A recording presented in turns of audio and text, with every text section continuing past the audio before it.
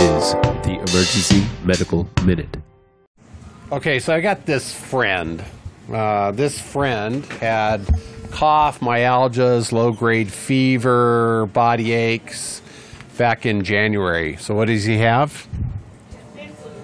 Hey, treated his flu, didn't respond, kept persisting with his symptoms. So finally went to a doctor who will remain nameless, and based on a history was able to get some testing done to find out this guy's problem. So when someone comes in and you have some curious symptoms and you're trying to work through it, it's always good to get a history of where do they work, what kind of contacts they've had, unusual foods, travel type history. So going through that, as it turns out, this guy lives here but works in Pennsylvania, flies back every week, works Monday through Friday. Nothing was really showing up. But as it turns out, the guy has a house outside of Phoenix and spends some time down there.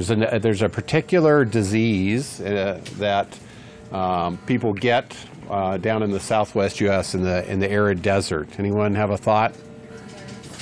Not Hanta. What? Desert flu. So it's like, so a desert rheumatism or valley fever, or the technical name is coccidioidomycosis. And it's a fungal infection. People inhale it.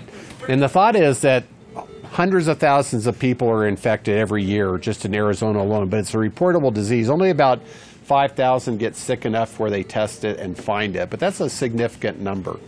Most people recover, do well. It's more common in people over 40 than it is in younger people. What happens is you inhale the spore grows in your lungs, little tiny baby spores break open and then disseminate into the lung tissue. Rarely does it disseminate through the body.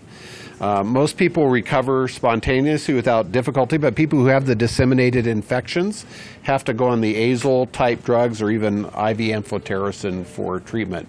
So it's a good reminder to us that not every flu appearance is flu. There are other particular things that can cause disease in people. This particular gentleman, unfortunately, is not responding to his medications and is one of those very few, certainly less than 1%, who get quite sick from this disease, but a pretty common disease. Interestingly, even though we share some of the same desert environment as Arizona, New Mexico, and Texas and Southern California, where this particular fungus tends to live, it's not a reportable disease in Colorado.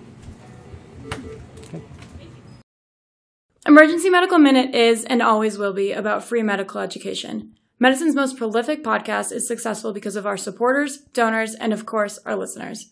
Please like us on Facebook and follow us on Twitter. And if you support spreading free medical education, please donate at our website, emergencymedicalminute.com. As always, keep listening.